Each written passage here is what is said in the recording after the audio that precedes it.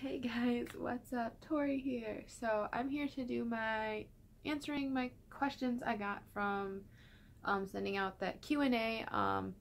I reached out on my Instagram, on here on YouTube, and on Facebook. I didn't really get a whole ton of questions, but I did get a couple, and they are all weight loss surgery related. So I'm just gonna cover that here, and I'm also just gonna kind of like update on kind of where I'm at with things. So first off, I'm gonna answer the questions that I got asked. The first question I got asked came from Analog Winter. I have the questions written down over here, so that's why I'm looking over this way. She asked me, how long after your arm lift was it before you were completely back to normal, and do you have any numbness around your scars? How long it was after my arm lift before I was completely back to normal? Like, honestly, I felt really good. Like, by the time I was like 2 weeks post-op, like, I honestly felt really good. Like, I felt really normal, but my arms still felt very weird, and like I still couldn't lift a lot for like, it was like 6 weeks before I was able to start like getting back into my normal lifting. And also, like, my plastic surgeon, he just said, you know, lift to what feels comfortable. You know, if it hurts to lift it, don't lift it, kind of thing.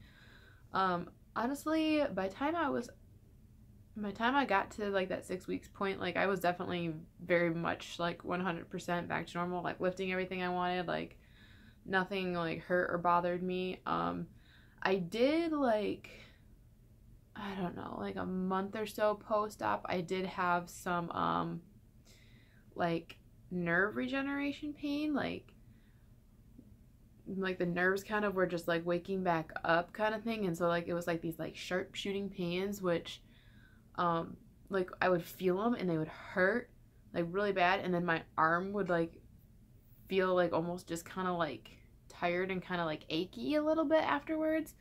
But then like after a few hours, like it kind of died away, but then my arm just kind of felt tired after that. Like my arms just kind of felt tired. So that's kind of what that was. It was a very weird thing, and like I kind of like wrapped my arms again to kind of try to help a little bit with that, especially when I was at work, because it kind of would diminish it a little bit. But honestly, I would say by the time I was 6 weeks post-op, like I was 100% back to normal, and I honestly felt pretty normal at like 2 weeks post-op, because I went back to work. It was like, I was like 2.5 weeks post-op when I went back to work, and I honestly felt great. Like I was having no major issues at work or anything, like other than my arms feeling like tired by the end of my work day.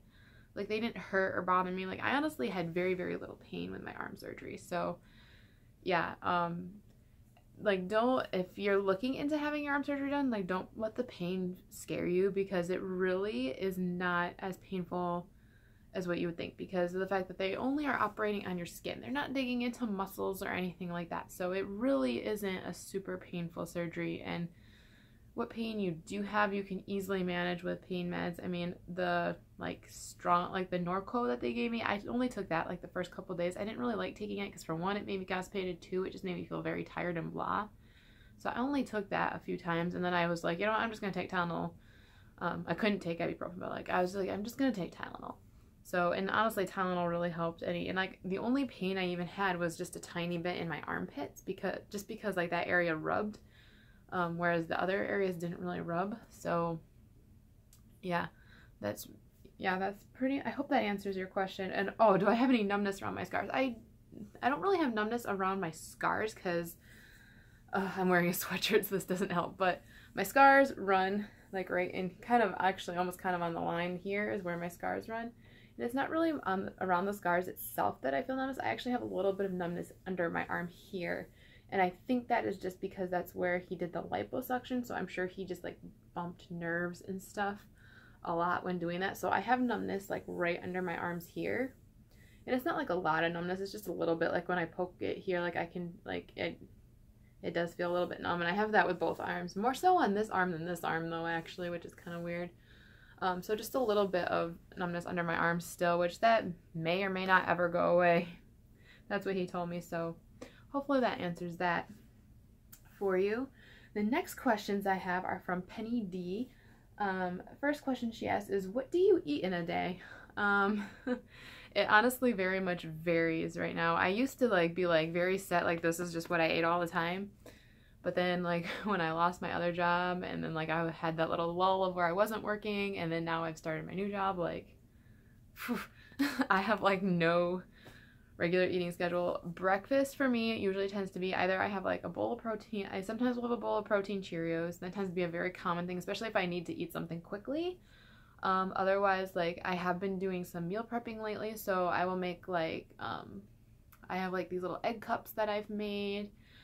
I'll do those, or I did make some kind of cheese protein pancakes, which I did kind of like those. They weren't like my absolute favorite thing, but I did like them, so I probably will do those again at some point. They're probably just not something I'll do terribly often. So I did those, but like if I don't have like something that I've pre-made, I sometimes will just do like an egg and a couple of turkey sausage. You know, I always tend to go like, I tend to try to be as hearty as I can on the protein, but I try not to have like a super huge breakfast.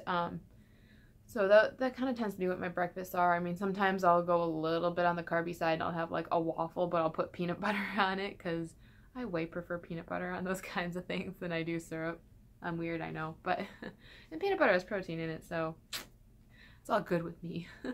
I'll do that on occasion, but yeah, that kind of tends to do what my breakfasts are. My lunches tend to be pretty light. Most of the time, I'll have one of my little P3 packs, and then I'll have maybe like some protein chips and a protein bar, and maybe like a fruit cup with it, some sort of fruit. I'll do that, or like I lately have been into the turkey jerkies, the little turkey jerky sticks, and I'll have that with like a piece of cheese, and again, my protein chips and a protein bar, and maybe some fruit. Or I'll just take like a couple slices of turkey and a piece of cheese, and I'll just wrap that up and eat that. It will, again, and maybe do something like a protein bar, protein chips, fruit cup kind of thing with it. I usually for sure try to have fruit with my lunch. So I do sometimes have fruit with my breakfasts too. Not always, sometimes. I try to have some fruit and vegetable every day because it just keeps my system flowing good, if you know what I mean. So that tends to be what my lunches are, just very light and simple. Every once in a while I'll do leftovers. I did have a stretch there though, shortly after I had lost my other job, where like my lunches were just like anything, and they were not always the healthiest. Like if any of you who were following my Instagram when I was posting my meals on Instagram, oi, I needed work, serious work, and I have been working on it.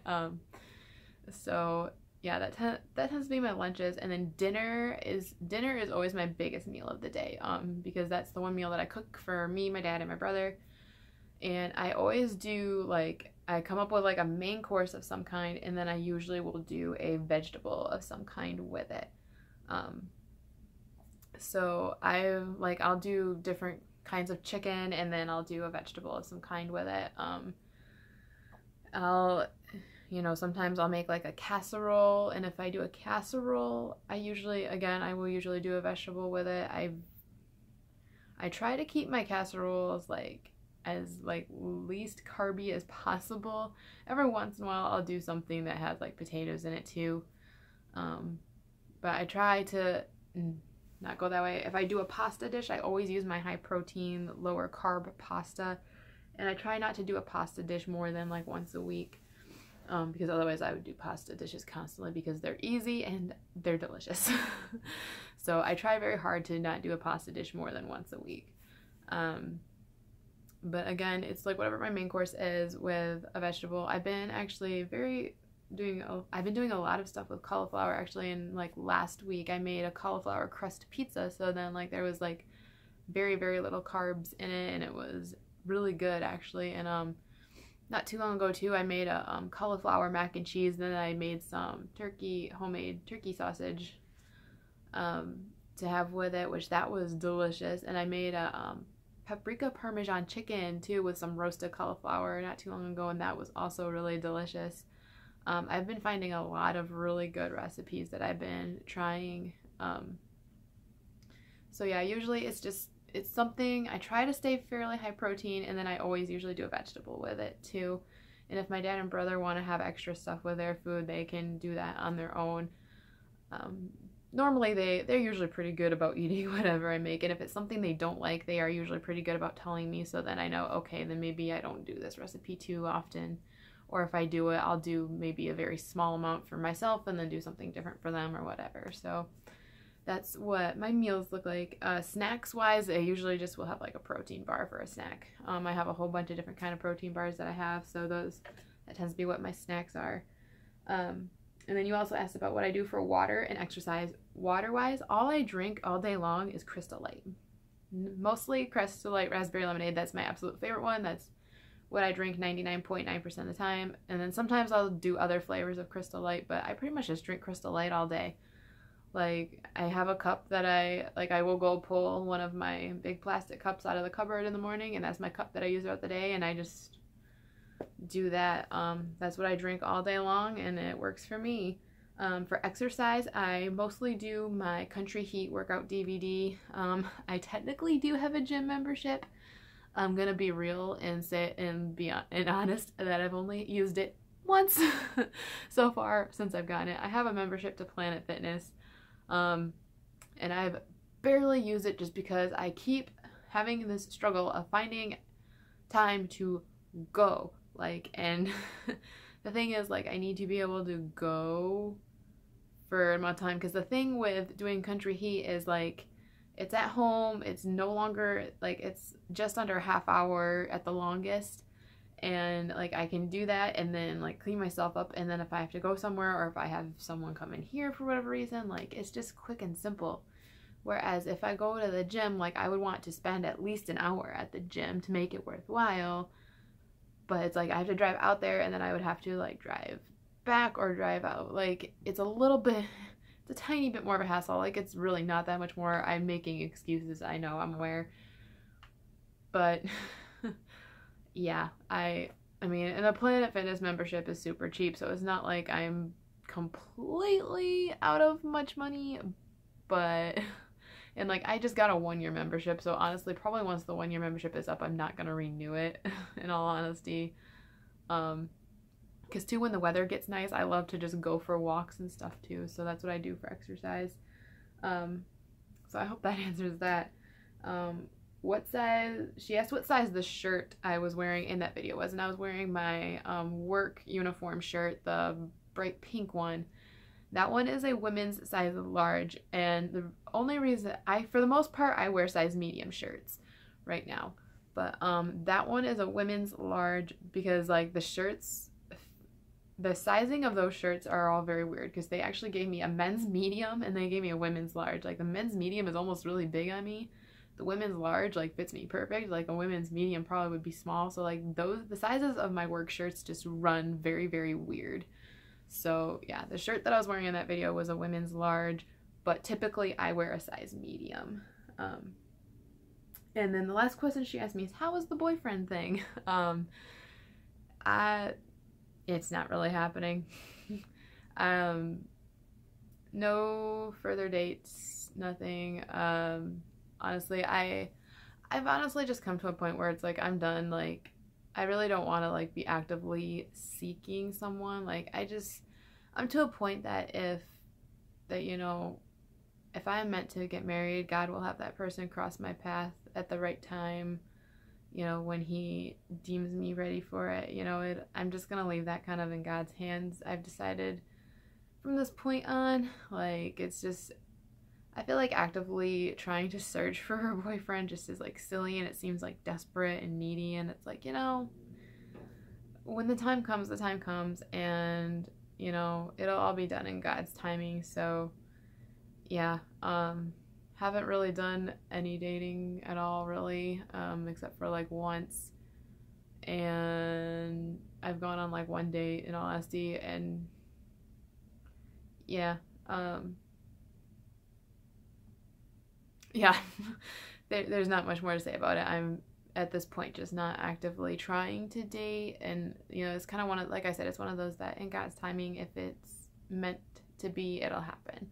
So I'm not, like, actively pursuing anything like that at this point. So those were all the questions that was asked. So then now kind of just to, like, update you guys in general of where I'm at with weight loss things and stuff. I told you guys I was like, bam, really going to get myself back on track because I fell so far off the bandwagon. The holidays were a nightmare, you know, and so I was like, gotta kick my rear into gear, and Operation Kick My Rear Into Gear so far has been a success. I am back down to 179 now, people. Woohoo, party! That makes me very happy because that's like where I put my lowest weight.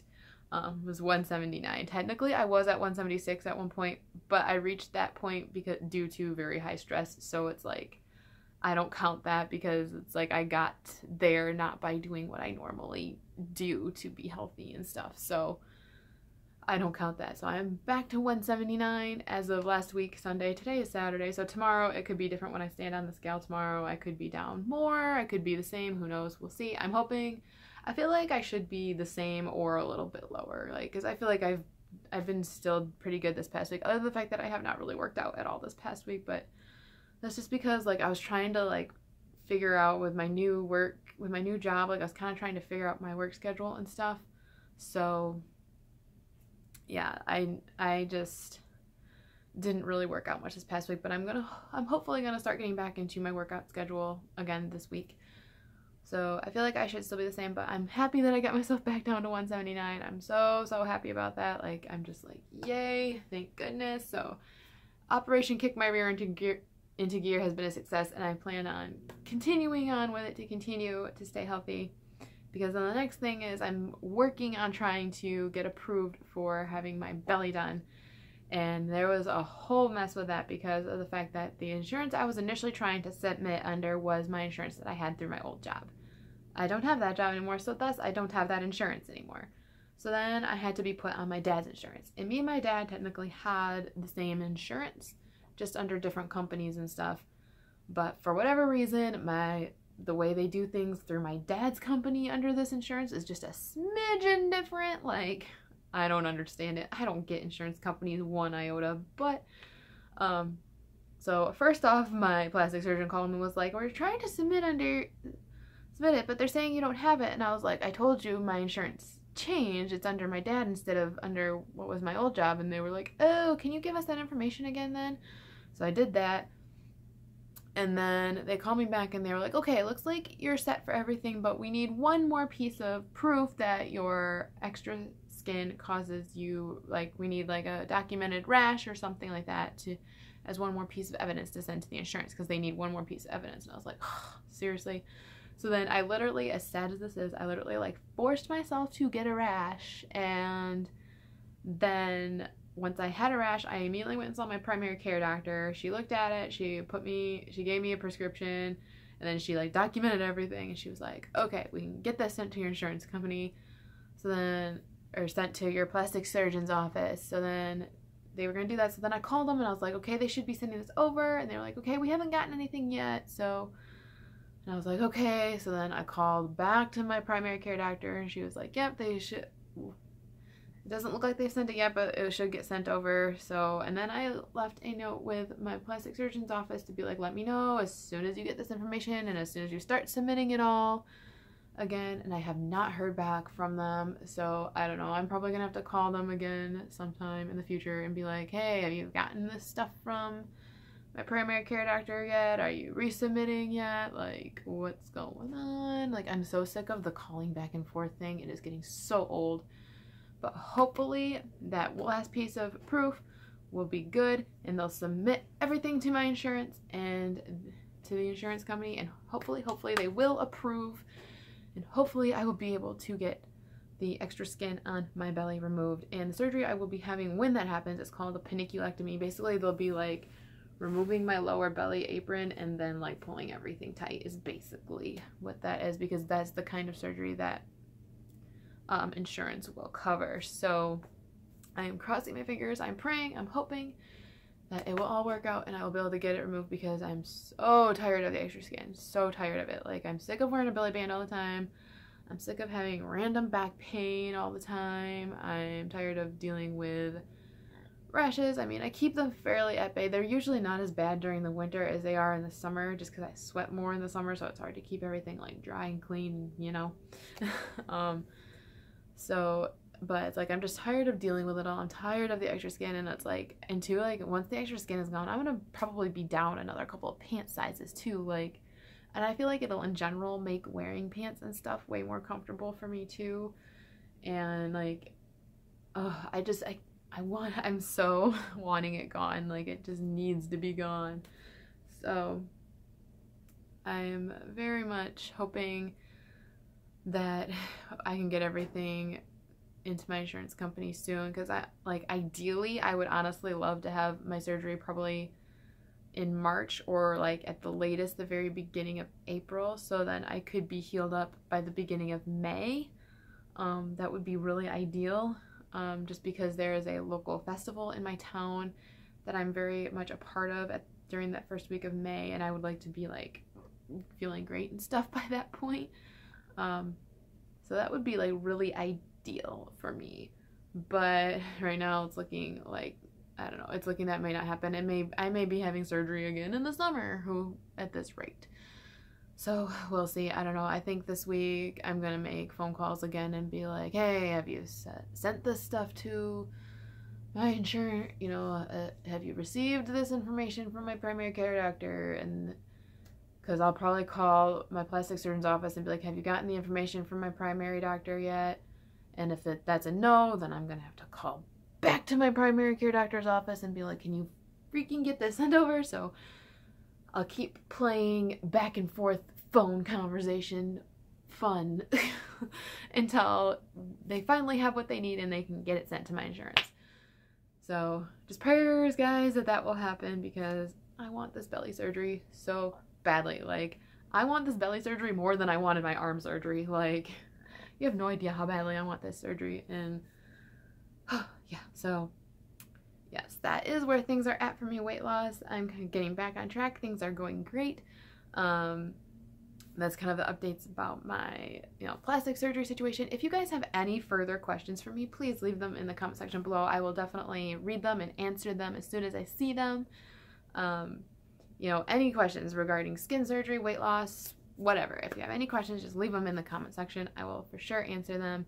And you can always follow me on Facebook and Instagram. Links are always in the description. And I love you guys so, so much. And I'll see you in the next video. Bye!